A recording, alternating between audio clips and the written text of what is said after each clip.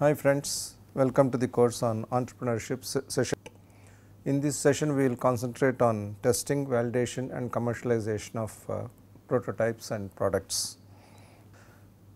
Just to recap, we have considered 5 stages of product development for an entrepreneurial firm. We said that it starts with ideation, which also includes the phase of empathy and design. The second stage is prototyping.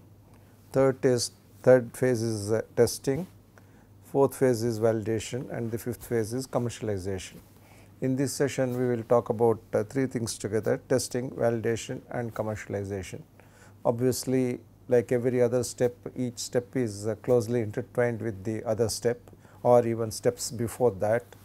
The issue is that each step has to be performed seamlessly, iteratively and appropriately for the step we are considering to be very effective and efficient. So, let us consider the importance of testing and validation in entrepreneurial firm's journey. What are we doing as an entrepreneurial firm? We are providing a value proposition to the customer which is significantly different from what exists in the market. In general, whether it is an established firm or an entrepreneurial firm, every product has to demonstrate a value proposition to the customer. But in the case of an entrepreneurial firm, the value proposition has to be significantly better, significantly more demonstrative, because an entrepreneurial firm or a startup is trying to seek an emerging market. It is also trying to expand the available market, and in most cases is also seeking to create its own market. And what is this value proposition? Value proposition is a statement of gains and benefits from a product for the customer, both in the short term and also in the long term. What could be the types of gains one can expect from a product? The gains could be many. One could be the cost savings, second could be increased level of functionalities, and third could be the revenue and profits that have accrued from the product, superior user experience that is achieved, and also simply the better esteem that comes out of usage of a product. And most importantly again is the higher level of safety that could come from a new generation product.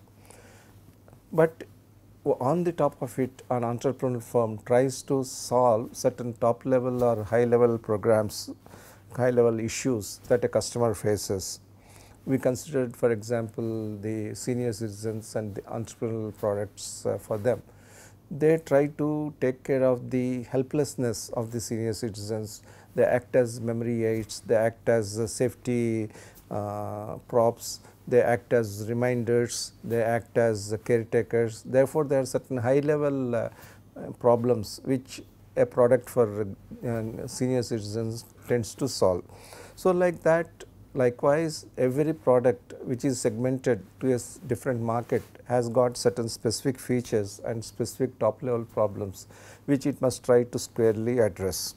For example, when companies like Nestle, Maggi and a host of others try to do ready to eat products, what did they try to do? They tried to solve the problems faced by people where both husband and wife are working and there are no elders in the family to take care of the day to day family needs. Therefore, they offered ready to eat foods. They solved therefore the top end problem faced by the busy working couple.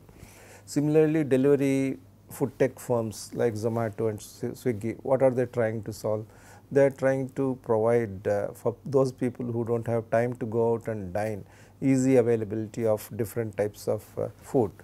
They are also trying to package different kinds of foods from different restaurants at one go to a family which may have different kinds of tastes. Obviously, 6 members of a family cannot go to 6 different restaurants and have their taste buds satiated.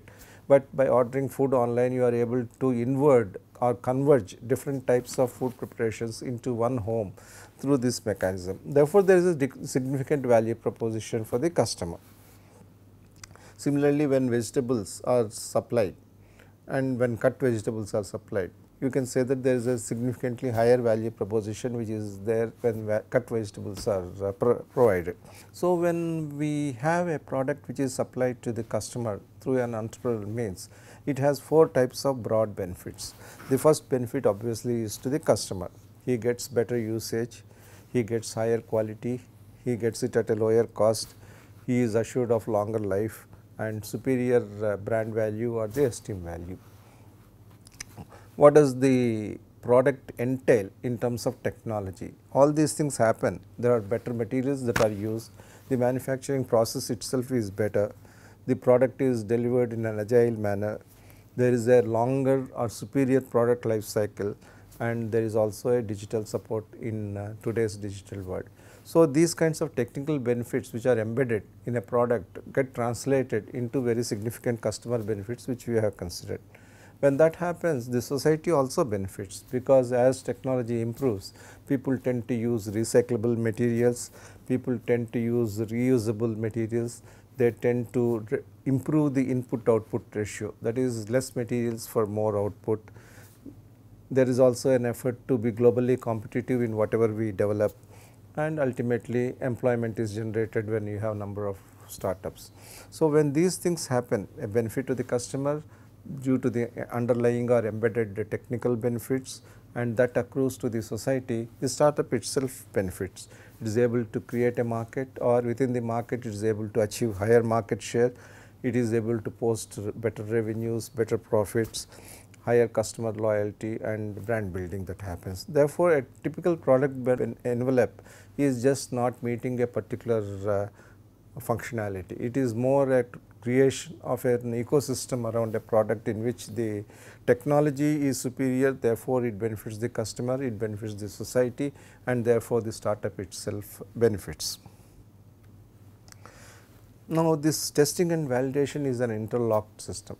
What is the difference between testing and validation we will shortly consider, but there are very significant inputs which come from the previous stages. There are inputs which come from the ideation and prototyping stages which go into the testing. Then we have inputs from the testing and validation cycles which go into the specifications. How does testing happen? Actually, many people think that testing is a very routine activity, it is probably not as important as design or construction of the prototype itself. But on the contrary, testing is the most important factor in the journey of a product from ideation stage to the commercialization stage, because testing is the stage which ensures that the product is manufactured and put into place based on very stringent specifications that may have been drawn up. It also is a way to record the design output of a particular product into measurable metrics against which the product can be tested and against which various other parameters like assurance to the customer, warranty statement, the service parameters, the entire life cycle costing of the product can be developed. Therefore, testing is an extremely important and it is not a routine matter as one could assume. And also, as we go through the whole manufacturing cycle, we should also understand that testing is not an end stage activity, it is actually embedded at each stage of design and manufacture. As you do the specifications, you are conscious of the materials you are using, you are conscious of the manufacturing process you are using, and you know whether this product will gel the way it is being planned to. Similarly, when you are doing the manufacturing, work in process inventory is tested, the manufacturing process itself is subject to various tolerances, and therefore, testing or the quality of the product is embedded into the manufacturing process. Regardless of all that, when the product comes out and is ready to be used into the market, we need to undergo a very formal process of testing and validation, and that is very important because the basic product premise, why am I making this product? Suppose you make a clock which is visible all through the night through very specific radiation approach. You got to really test it in dark nights, less dark nights, daylight situations, and see whether this product proposition is validated, is tested first, and if it is tested and proven to be correct, whether that whole idea of the product concept being luminous all through the night is validated. That is also very important. Testing is very quantitative. You got a set of specifications like the material should be of this strength, the product should be of this dimensions, the weight should be this way, the light, for example, if you are considering a light bulb, the lumens should be of this order. If you are considering a computer, the processing should be of this speed. If you are considering a camera, the pixels capability of should be of this order, like that. There are very specific metrics which are associated with testing. But when we come to the validation stage, we are not only testing the product per se, but we are validating whether the premise which is underlying the product is valid, whether the customer is buying into the validity of the product premise. Therefore, it is both quantitative and also qualitative. Testing and validation therefore occurs at two levels in each case. If you see this staircase, we have testing of the product concept, that is, we talked about a luminous alarm clock which is luminescent all through the night. Now, that is the product concept which you would like to test, but then you test the product, that is up to what level of distance you are able to see the light in the night, at what level of darkness can you see. Can you see it when the alarm rings, or is there any other functionality affected when you have different kind of interventions which is happening in the alarm clock. So, that is the testing of the product.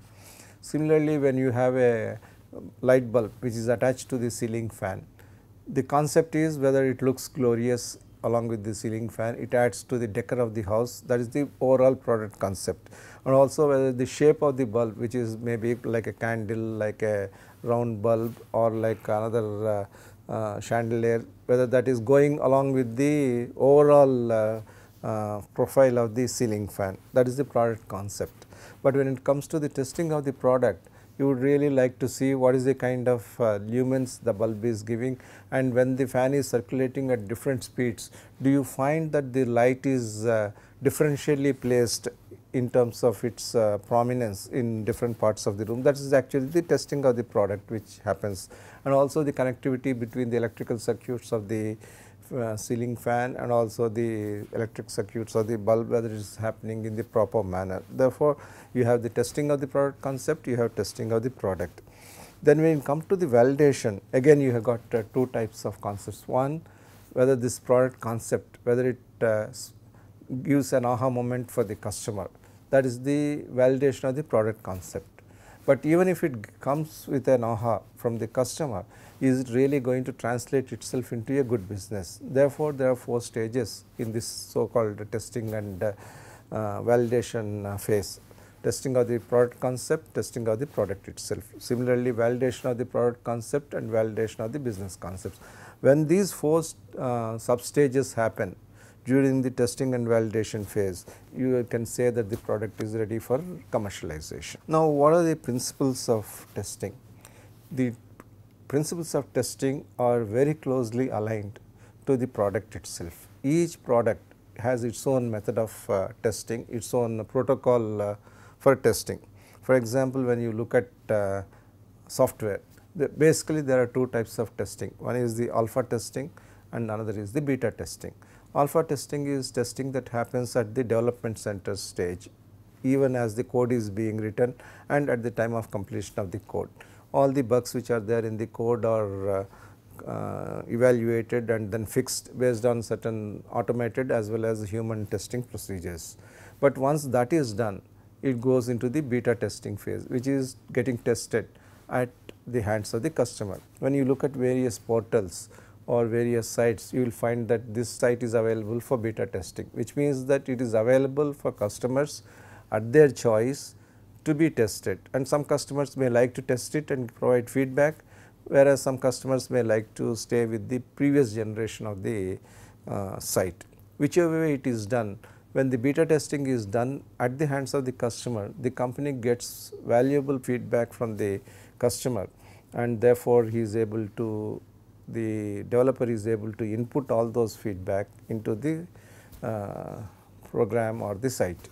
Similarly, when you look at the software testing, there are several modules of sub-testing. There is graphic user interface GUI testing, whether the whole thing is being aligned in a proper manner so that the customer is able to appreciate the portal, whether it is being launched in the same manner in different devices, whether it is a smartphone or on a desktop or on a big projector. Similarly, whether the backend functionality is maintained. So, there are different stages of testing which are available in the software field. Similarly, when you look at the bulb, the testing is not so simple as testing the wiring through a multimeter. One has to really look at the strength of the filament and how many cycles, how many thousands of cycles the filament can stand.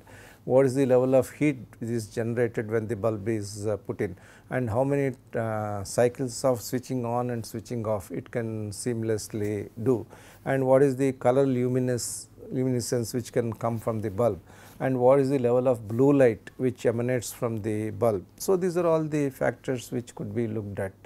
Even a product which is as simple as an apparel or textile has close to 20 tests which need to be performed, like the strength of the weave, the color, the fastness of the color, whether any of the ingredients of the color are carcinogenic, whether there are shades which are not to the color palette which has been decided, and what is the strength of the knitting that has happened. Are there any loose ends?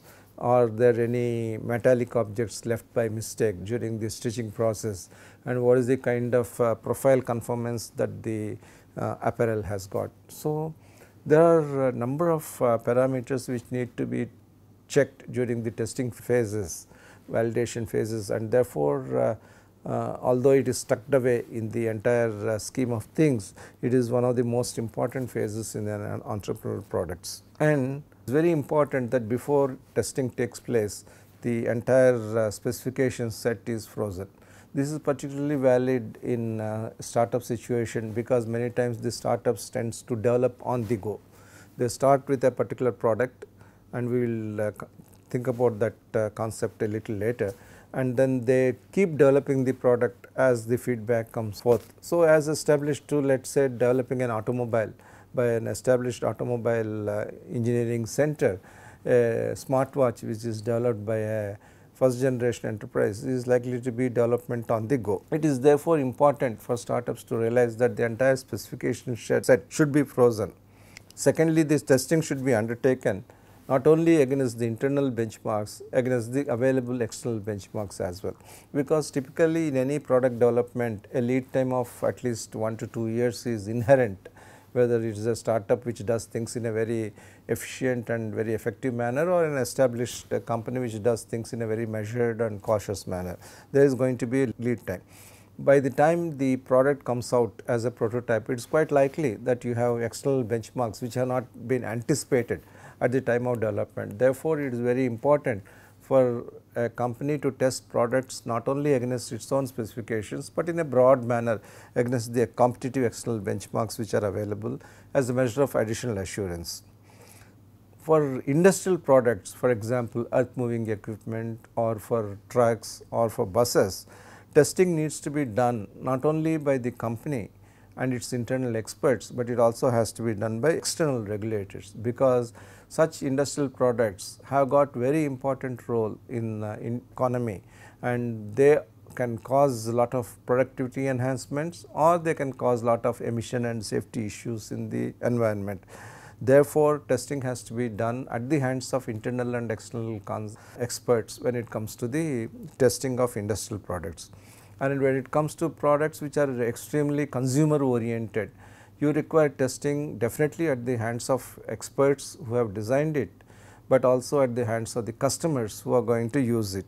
For example, you think of a chair which has got different methods of lumbar support, different height parameters. Obviously, it has to be tested not only by the experts, but also different customers of different profiles, body profiles, different heights, so that this chair with all its adjustments is very easy to operate and meets a number of personality profiles. Therefore, for consumer products, an additional layer of testing at the hands of the users is very important. At times, for testing, it is important to simulate the usage conditions. Typically, a product is designed to last, as we say, a lifetime, but actually there will be a fit for purpose design. That is, one would expect that product would run without any issue for, let us say, 3 to 5 years, let us say, as a benchmark. Then is it possible for a company to test a product for 3 to 5 years. It is not possible at all. A truck, for example, is expected to run for thousands of kilometers each year, and at the end of the thousands of kilometers of run, it is likely to have certain wear and tear. It is impossible for a company to do that kind of testing in real time. Therefore, testing is always done at factory level or at the development lab level through simulation. When we talk about simulation, we simulate the actual conditions that could take place on the road and then put our product through those kinds of steps. For example, there are things like engine dynamometer, there is a thing called a chassis dynamometer, where you run an engine power pack, you run a chassis, that is the vehicle, and find out the kind of speeds they are encountering, and when there is resistance, how do they brake, what kind of fuel economy is being turned out, what kind of noise levels are coming out. Therefore, whatever is expected to be done on the road is simulated, and those simulations can take place 24/7. Therefore, valuable data can be obtained upfront, mimicking thousands and thousands of kilometers of actual field run. The other one is what we normally hear as torture track.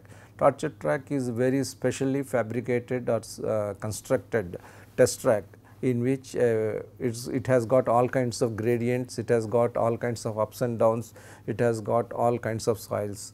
While Indian roads themselves may be thought of as torture tracks in certain seasons of the monsoon, etc., but torture tracks which are constructed scientifically help a company to simulate these kinds of adverse running conditions or operating conditions very effectively. Similarly, you have for components various vibration test modes. You can see how the pressures come and how the pressures get relieved. For switches, you can have continuous 24/7 switching methodologies. Therefore, prototype testing is also innovative in the sense that simulation of the actual user conditions takes place at the hands of the engineers in the design centers. But then how does principles of validation differ from principles of testing? Principles of testing, as I said, is very quantitative, very rigorous against a set of specifications, and it is a kind of go no go gauge. If it meets the specifications, it passes. If it does not meet the specifications, it does not pass. There are no gray areas, and that is a quite black and white kind of analysis. Whereas in the principles of validation, we are linking the empathy, ideation, prototyping and testing phases in terms of a set of quantitative and qualitative functions, which cover the product functionality, which cover the customer experience, and which cover the business potential.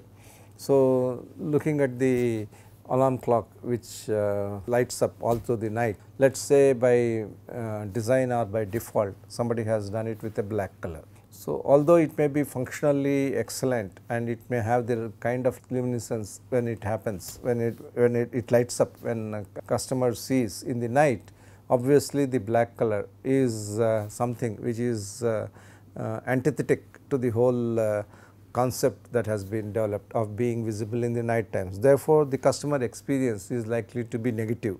So, what are we trying to seek in this alarm clock, and finally what have I got? So, the empathy with which you have developed a product gets tested during the validation phase, and when the validation phase says that both quantitatively and qualitatively this product meets the criteria, then it is available for exploitation of the business potential. I would also like to state that even if testing is not carried out at the hands of the real users, validation at least must be carried out with the actual users. That is because only through them you can get the qualitative feel of the product properly described. Additionally, we can also co-opt a panel of experts to make sure that this product gets validated in the appropriate manner. A panel of experts is important because they give a detailed third eye approach to the product, something which the startup might have thought about when the product started getting developed. Therefore, at a broad concept level, testing establishes the nexus between the specifications and the product performance, whereas validation establishes the nexus between the product concept and potential business. Therefore, there is a kind of two level hierarchy which is very important in this testing and validation phase, which is very critical to business success. For industrial products such as trucks, there is another layer which is what is called the homologation, which means that you not only have to meet the requirements of a particular customer, or you not only have to meet what the technology says it can deliver, but also it should meet the regulatory requirements of the country in which this product is going to be put. Similarly, is the case with the pharmaceuticals or the meds. These are two product class categories where meeting the requirements of the regulatory authority is extremely important, and it is also done on a product by product basis. It is just not just on an overall basis. And this process is called homologation, which is part of the testing and validation cycle, and it is a very specialized term used for certain products where regulatory approvals are mandated before a product can be put in the marketplace. Generally, testing is seen to be more in the quality domain, whereas validation is seen to be more in the marketing domain, but whatever it is a kind of quality assurance for the product. And if a company is using the concept of design thinking, taking the product on an end to end seamless basis from empathizing with the customer need to the final delivery solution, it is a kind of one seamless circle of development that happens. Now, when we talk about testing and validation, we can have two types of hierarchy. The first type of hierarchy is about the types of products. Now, we cannot say that all products are the same. Different products have got different characteristics, and therefore, the testing and validation cycles differ. I would say some products are repetitive experience products. Now, when we talk about a computer or a alarm clock or a camera, I would say they are repetitive experience products. That is, they act as standalone products. A computer has to display the image in a particular milliseconds or nanoseconds of time. It has to have certain functionalities, and whatever be the content which comes in, the computer has to perform in the same manner. So, this is called a repetitive experience product. A watch is another classic example of a repetitive experience product. The second type of products are the variable experience products, which means that their performance is dependent not only on them, but also on a number of other conditions. We can talk about an automobile. It is designed to be repetitive at one level, but also it is likely to be variable in experience depending upon the, is also likely to be different depending upon the type of fuel you are able to use, the type of road conditions you use. Therefore, there is a variable experience that comes out of the product. So, these are variable experience products, but as a product, certain products or services are variable experience in all ways. Like for example, you look at streaming service, while the concept is the same, that you subscribe to a streaming service and it streams in the music or it streams in the films, but the experience the customer gets out of the streaming service is dependent on the content that comes through the streaming service. Therefore, there is a variable element which is inbuilt into the very idea of the product. Then the third one is the consumer perception products. For example, you think of a beverage which is tea or coffee. The product may be made as per the specifications. The variability in the product can be minimized through appropriate package design and things like that, but still the way a consumer feels the tea is likely to be different depending upon the type of tea, or for the same tea different consumers have different experiences in experiencing. Therefore, it is very consumer specific. Although there is a broad generic category like a beverage, how the beverage is tasted or expressed about is quite different between the consumers. Therefore, to summarize, we have got three types of products. One is the repetitive experience product, where the specifications determine what the product is going to be at the hands of the customers, how it is going to be perceived. Second is the variable experience product, where the overall ecosystem also determines how the product is perceived. And the third one is the consumer perception product, where the consumer, depending upon his or her mindset, depending upon his or her personality, looks at the product in a different way, a fashion accessory for example. So, depending upon the three types of products, one can relate that whatever we have discussed earlier about the testing and validation cycles and the methodologies, they have to be obviously different. And needless to say, if it is a repetitive experience product, you would need to have very significant level of testing based on specifications. If it is a variable experience product, you need to have specifications covering not only your product, but also the ecosystem inputs that go into the product. And if it is a consumer perception product, obviously you need to understand the consumer psychology to a far greater extent than you would otherwise care to understand. And similarly, the level of consumer involvement becomes highly different, highly variable depending upon the kind of products which you are testing. See, likewise, you have another type of classification that is related to the nature of the startup itself, because startups have got certain approaches in terms of developing a product. Fundamentally, products tend to be fuzzy ideas. Fuzzy ideas means the technology is under development, what it delivers is hazily known, but not completely known. And despite the best design thinking you may have, that is of empathizing with the customer, ideating as much as possible, finding out a solution for the product issue, it is quite possible that the products tend to be fuzzy, and only when the development cycle is complete you get to see the product coming out live and in the manner which you have perceived. A digital watch, where it has been developed for the first time that it would have a smartphone like functionality, but also have a watch like functionality, is a fuzzy idea when the idea is thought about. Only when the development cycle is complete, one is able to see that a digital watch functions in this manner, it measures the activity in this manner, it creates its own community of wellness oriented users. So, these are all the developments which happen. So, a fuzzy idea gets converted. Similarly, when you want to have a health parameter in a digital watch, it is a fuzzy idea, but how exactly it gets converted and how effective it is happens to be frozen only when the development cycle is completed. Secondly, technology could behave differently in the real world. When we talk about technology, particularly things like sensors, which are very much part of every new kind of product which is being developed, the accuracy with which you measure the sensor movements of the body, for example, could vary depending upon the sensor technology. When you are measuring the steps, you got to differentiate between body movements which mimic steps and actual steps. Similarly, the sensor should have the ability to differentiate between what happens between stair climbing and let us say rapid jumping. So, how does the technology of sensors differentiate between the two?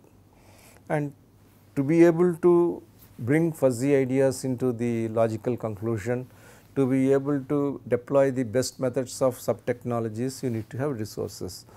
Unfortunately, startups do not have all the resources for full fledged product development. So, herein lies the dilemma of startup product development, that the resources are limited, but the ideas are exotic and esoteric, and the technology is sunrise, but not fully proven. So, the whole product plan tends to be a very dynamic document, a dynamic development as far as startups are concerned.